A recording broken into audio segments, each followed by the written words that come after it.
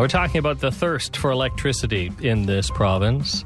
It is growing, and to meet demand, the province is considering, or perhaps maybe even should, increase its reliance on a homegrown nuclear solution. Now, that's according to a new report from Canadians for Nuclear Energy. It says an investment in 10 new reactors is necessary. Chris Keefer is president of the grassroots nonprofit advocacy group. He's an emergency physician in Toronto and joins us now. Good morning, Chris. Good morning. How are you? Doing pretty well. So what exactly is this report calling for? So we're facing, really increased electricity demand here in Ontario, which is a pretty new thing. For the last 20 years, we've just been kind of coasting on our existing assets. But the consensus is really emerging, and not just from advocacy groups like my own, but from our grid planners, that we need to double or even triple our grid. And that's partially to deal with just the organic demand of increased immigration and also, bringing a lot of manufacturing back to Ontario, but obviously also because of our climate goals. And that means we need to get really serious about not just building the kind of end user products like electric vehicles and heat pumps, but building the electricity generation required to power those things. Well, and you're calling for more nuclear reactors. Why? Well, we're building upon a tried and tested legacy. I think a lot of people don't realize that we're actually climate leaders around the world. We have one of the lowest carbon electricity grids in the world. I began my medical practice when Ontario still burned coal for 1/4 of its electricity. Our nuclear fleet provided 90% of the electricity to completely phase out coal. That eliminated smog days here in Ontario, saved upwards of 1,000 lives a year. So we have a real legacy to build on. And critically, why nuclear now? Well, it's because we're really good at it. We've been refurbishing our existing nuclear plants to give us another 40 years of life out of them. That's maintaining the supply that we have. We need to grow that. Those refurbishments are mega projects, and they're proceeding ahead of schedule and on budget. So I think we're in a very good position in Ontario to build on that legacy of success and build the power generation we require for an electrified economy and for climate action. Well, why not focus, though, on renewable energy like the solar or wind? Well, we've done that, and it hasn't been cheap. Over the course of the contracts of the Green Energy Act, we will have spent $60 billion, and we're actually not getting great return on value for that investment. Our big challenge is running our air conditioners in summer heat waves. That's when our grid peaks. And unfortunately, that's when, our wind fleet just disappears. You're probably familiar with those hot, humid days in the summer where you'd kill for a breeze to blow some of that sweat off your brow. But that's deadly serious, especially when it comes to an electrified economy and when it comes to running factories that need to be going 24/7 around the clock. Wind and solar just simply can't step up and do that.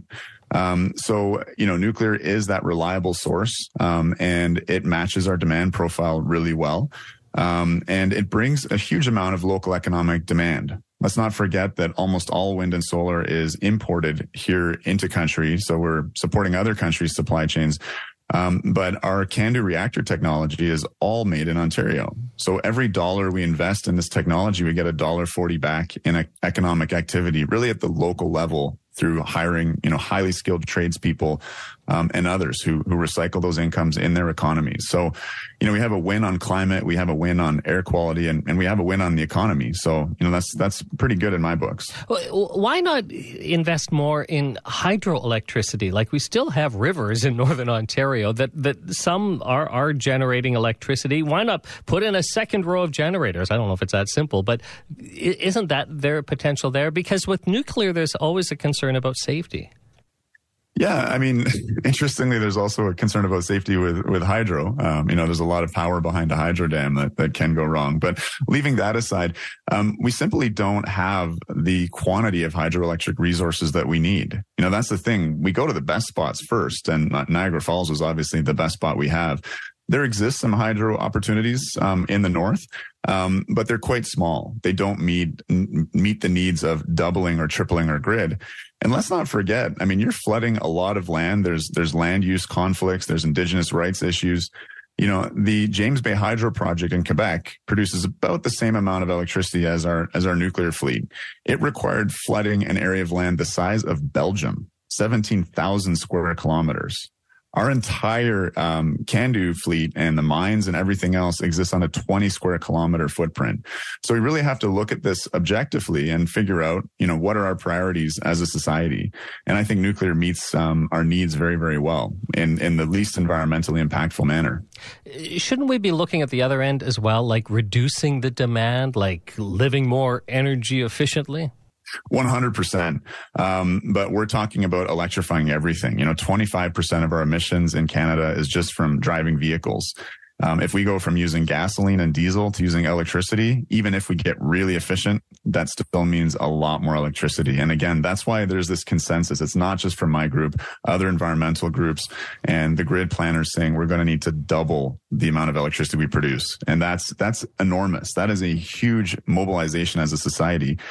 We've done it before. We commissioned 22 of these homegrown CANDU reactors in just 22 years. And I think we're well positioned to do it again because of the activity of our nuclear fleet, with our refurbishments of our existing fleet, which lock in and maintain this low carbon grid that we have. But we got to grow it, even if we get really efficient, and we should get efficient. What about nuclear waste? That's always raised when talking about nuclear energy, and you're with Canadians for Nuclear Energy. How do you address that? For sure. And listen, it's not the first time I've answered this question. Nuclear power runs on uranium, and uranium, it's remarkable because it has so much more energy locked into it than even things like coal or natural gas. We're talking 1 million times more.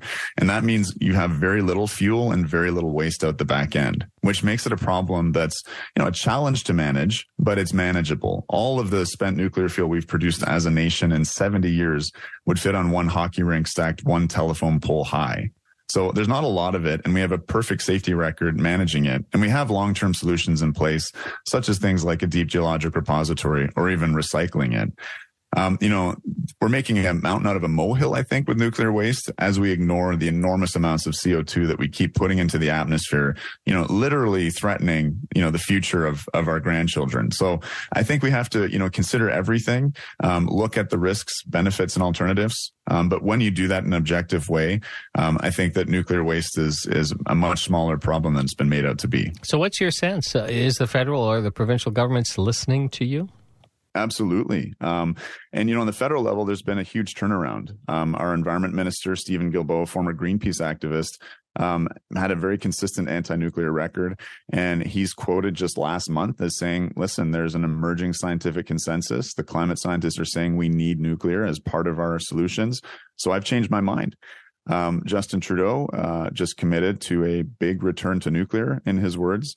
And on the provincial level, we have a very supportive provincial government. And you need to have that kind of coordination with Canadian high technology. We've seen that a lot of other amazing innovations, like the Avro Aero, like the Bombardier C-Series jet, which have not thrived because we haven't organized as a society to support them and take advantage of all of that local economic activity. And our report hopes to galvanize the sector and society to come together around this proven made in Canada energy and climate tool and get building. Appreciate your time this morning. Thanks so much. It's a pleasure. Thanks for having me on. That's Chris Keefer, president of Canadians for Nuclear Energy.